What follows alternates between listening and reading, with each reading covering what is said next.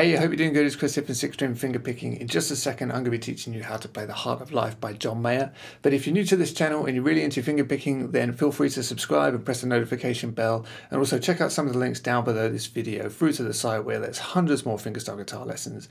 And there's also some fingerpicking courses that you can try and take if you want to invest in your playing a little bit more. Okay, let's get on with the lesson.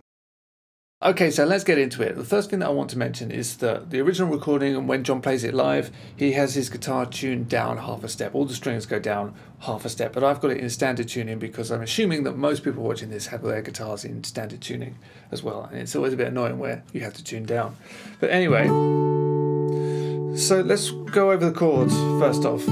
It's actually one of John Mayer's easiest songs to learn, which is nice. And if you've learned Stop This Train or Neon or anything like that, you're not going to struggle too much with this.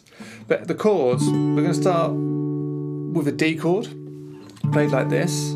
So that's like an F shape D chord pushed right the way up. So on the 4th string I'm playing the 12th fret, the 3rd string I'm playing the 11th, and on the 2nd string I'm playing the 10th, and then you want to wrap your thumb around the back and play the 10th on the low E string, the 6th string. So that's your first chord for your D. Then it goes down to a B minor, so like that, but I've got my thumb round the back. Alright, so that's 7 on the 2nd, 7 on the 3rd, and 9th on the 4th, thumb round the back on the 7th on the low E. Okay, then we're going to push that same shape down to F sharp minor, exactly the same shape. And then we've got this G, which is the same as the D, but just starting on the note of G, on the low E string, and then D slash F sharp, like this. So that's just a D chord with an F sharp in the bass, and then just an A, just a regular A chord basically. So D, 2 bars, B minor, 2 bars, F sharp, G, D slash F sharp, A. Okay, so that's the intro and it's the verse, and that kind of goes round. So we've got to get the picking on top of that as well.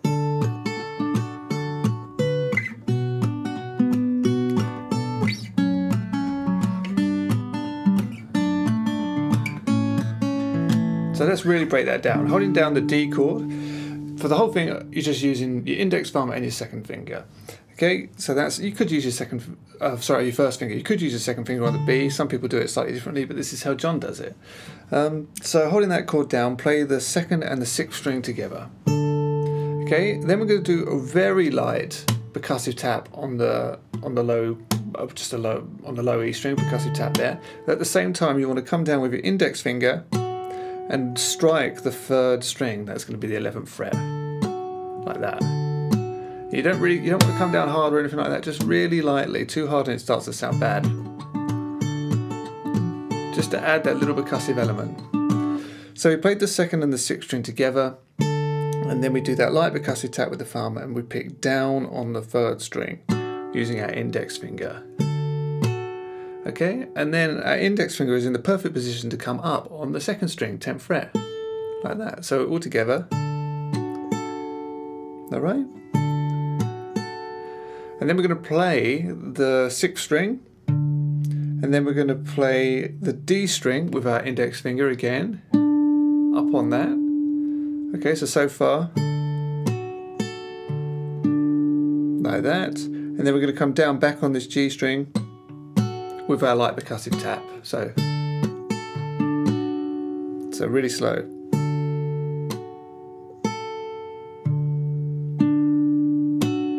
Okay, you want to practice that pattern because it happens an awful lot throughout the song, and it's the same one as Stop This Train and Who Says. It's exactly the same pattern. He likes that pattern a lot.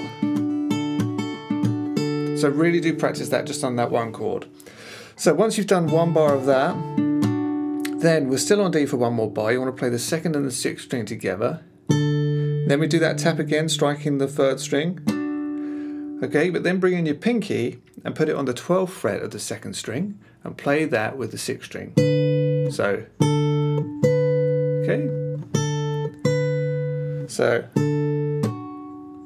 and then come down and do that tap again and striking that 3rd string. So I think every time you do that tap there, you're striking the 3rd string down. So on the count of 2 and 4. replicating a snare drum. All right, that tap there. So you always strike the third string with that tap. Okay, so far,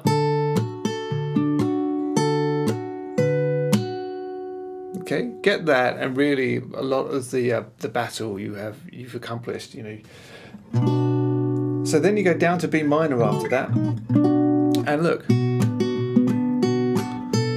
it's exactly the same in your picking hand. The only difference is at the end, instead of playing, you know, 7, 9, because that's going to be out of key and it's going to sound dreadful, you're going to play 7, 10 on that B minor, right? So that's exactly the same as, but just, and then we're going to play the second and the sixth string together, do our tap down on the G string, and then you're going to play the 10th fret on the B string with the 6th string, 7th fret, and then tap again on that G. If you're not super accurate with the tap, and sometimes you're hitting the wrong string, don't worry about it too much. The accuracy will come over time. Just keep doing it and everything will fall in its right place eventually. So far, nice and slow.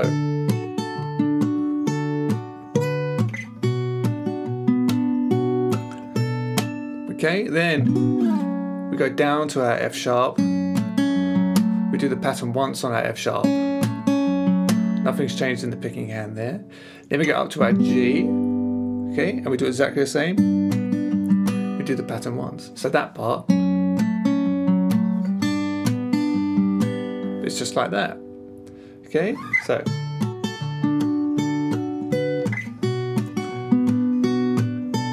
one time on the F sharp, once on the G, and then once on the D slash F sharp. Okay, so remember, just a D chord, and then the thumb around the back on the F sharp, like that, okay? And then we go to our A, and we do our pattern once on that. So this one, the only difference on this A, see I'm barring it, I like to bar, but of course you could play it like that as well, or however you play your A. The only thing that's changed here is that the thumb isn't playing the low E string anymore, it's playing the A string. Okay, so we get, it's exactly the same. So second and the 5th string together. And then you do tap still on the G, up on the B, then the 5th string, then the 4th, and then you tap. So we've got, that's your progression.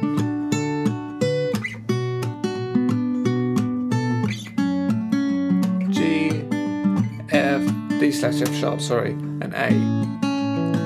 That's your first time through, your intro, that's how the song begins. And then the second guitar comes in and you hear,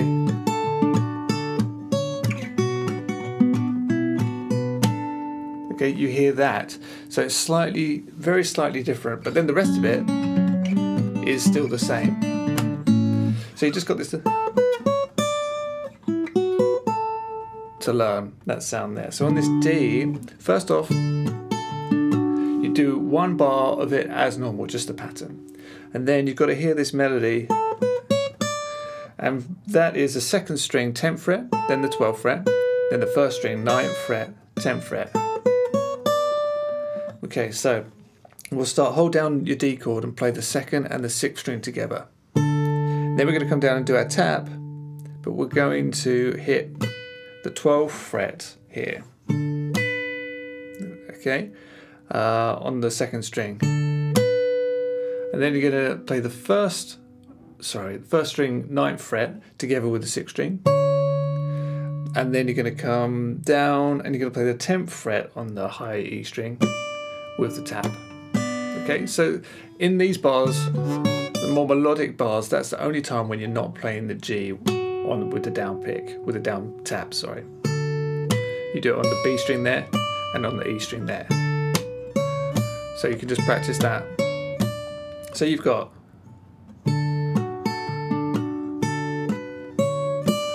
okay, hope that makes sense. Then we go down to our B minor, one bar as normal, and then we get, so this time we want to put your pinky onto the 9th fret of the G, play that with the bass note. And then we come down and we do our tap. This time it's going to be on the B string, 7th fret.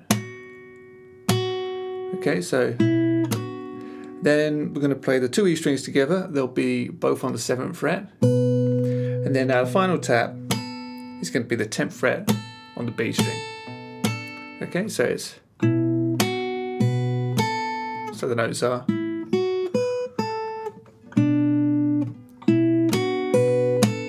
Okay, so you've gone there, and then, okay, and then the rest, as I said, is exactly the same. Okay, so that's your intro, and then the verse comes along, and the verse is pretty much exactly the same as the intro. I think most of the time John's just playing first time through that we learn, and then the second guitar is doing all the fancy, more melodic parts as well. But you can, because it follows what he's singing, you can put that in. I hate to see you cry. You can put that in if you want to. John probably mixes it up quite a lot. That's how you play the intro and the verse to The Heart of Life. So that's where we're going to leave it for now. If you want the full lesson, just follow the links through down in the description. You'll get the rest of the lesson right away. But yeah, that's it. So thanks a lot. I really hope you enjoyed. If you did, please don't forget to like, share, subscribe, and I'll see you next time.